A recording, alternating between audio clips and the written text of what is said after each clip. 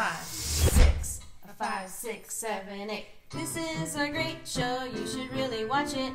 It has some great food, you can learn to make it. Nikki. Gosh, you guys are so extra. Hey. Hey, you. Come here. I want to tell you a couple secrets. So, I'm going to tell you how to make your week super easy by getting dinner on the table fast. The longest amount of time to prep is starches. So we can cut down a lot of food prep time if we do those ahead of time. And my trick is I do a lot of things at once. So right now I have sweet potatoes going in the oven. I'm going to have some black rice going in a little bit.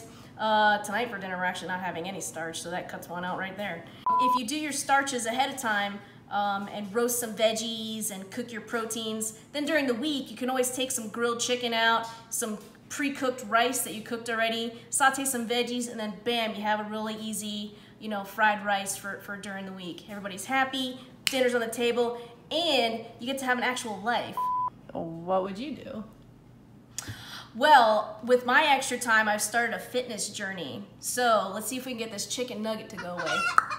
Here's another trick. I always coat my half sheet trays with tinfoil, and so I'll show the trays underneath there. Foil, and I use parchment paper on top. And what that does is it lessens the time that I have to scrub pots and pans. So all I do really is take the foil off, give it a quick washing, and I'm done. No one wants to spend all night doing dishes. All right, y'all, so don't be afraid to give your grill spray with some cooking spray. All right, so we got some pork loin and some chicken breast. The chicken breast will be for salads all week long. My wife has to have a salad every single day, so we make chicken ahead of time, all at once, and then all week long we just kind of break it out a little at a time. And then the pork is for dinner tonight, and we'll have a little for leftover, so I could make some quick saute later in the week, okay? Listen guys, you're also going to want to get your hands on a meat thermometer, okay? You need to also learn the cook temperatures for different types of proteins, so you stop overcooking them. Stop slicing into them and letting all the juices juice out everywhere, okay? You can jab that little thermometer in there. Oh, there's Maddie back there. Hey, Maddie. You can jab that thermometer in there, and you can know right away what temperature it's at, so you can know that it's safe and servable. So for chicken breast, it's 165 degrees internal temperature, and for pork, it is 145 degrees. Although I like it a little bit higher, I do about 150, because I don't like it any super pink. But you need to know about food safety in order to keep your family safe, and also so you stop overcooking stuff so it tastes like shoe leather. Ooh, it's getting dark out here, y'all. So this is temping out at that's the pork temping out at 150. So we're good. We're gonna take that off.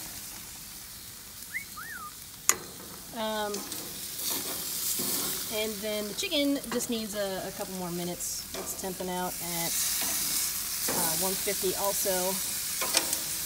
So this little guy's probably going to be done the fastest. This little dude right here. This guy's the biggest, and the second biggest. Obviously, it takes a little bit longer. So 165 is our target temp. For marinades for my meats, I usually use some sort of weird flavored olive oil and vinegar combination.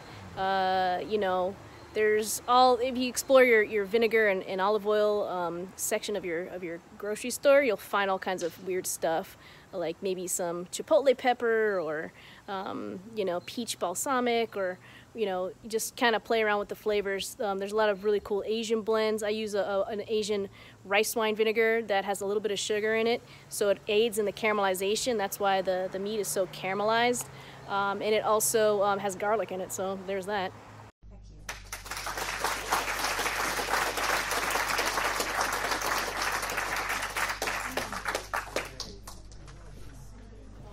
Alright guys, so here's the end result of our meal prep. We have 2 roasted sweet potatoes.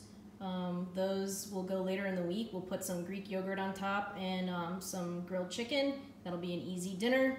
I have some veggies to go with that. Roasted cauliflower, grilled asparagus, roasted zucchini. This is our dinner for tonight. Those pork chops. with some of those veggies, no starch, and we got a little bit of sriracha peach jam right there. Here is our chicken we grilled off, our pork, and I have 2 salads for tomorrow, me and wifey. And the best part about this cleanup is these trays. What do? I do this, throw them away, give them a quick wash, and we're donesies. So by using the grill and by prepping our pans this way, we save on on making a big mess. So we have less dishes, and we're all prepped up for the week. So we can bust out some veggies for a quick saute. We got a starch on deck for later on, and we have proteins that are just breakout, and we can saute them really quickly, or mix them with barbecue sauce, make a quick quesadilla. But we're in good shape for the rest of the week, and now everybody's happy.